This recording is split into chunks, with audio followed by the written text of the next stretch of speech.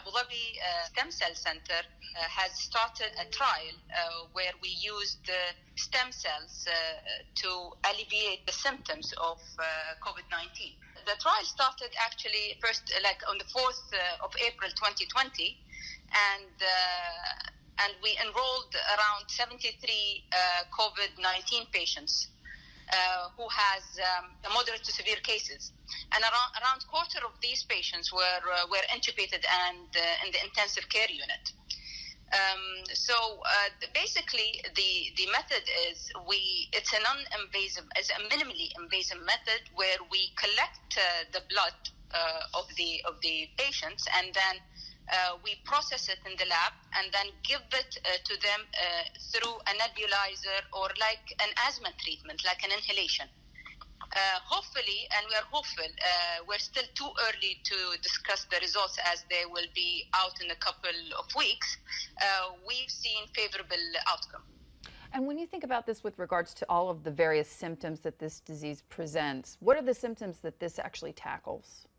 I would say it would concentrate mostly on the symptoms of the longest self when it gets compromised, such as maybe relieves the shortness of breath, makes breathing easier. I would speculate also the cough would be less because the secretion would be less. So it's mostly alleviating those symptoms.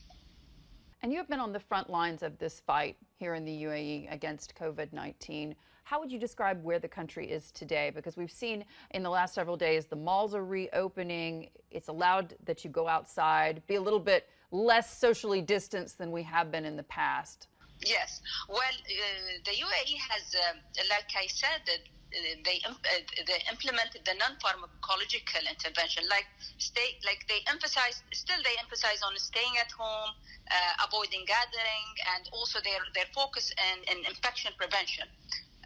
So even with the malls opening, there is very strict instructions to what to follow when going into the malls in terms of the cafes, in terms of the 30% that are only allowed to be in one place, in terms of the sanitization, and all of this all together. So, and also it's mandatory to wear a mask, and there will be frequent kind of cleaning and disinfecting the areas. Do you believe the country's beaten the curve yet? I think we are reaching to flatten the curve very soon.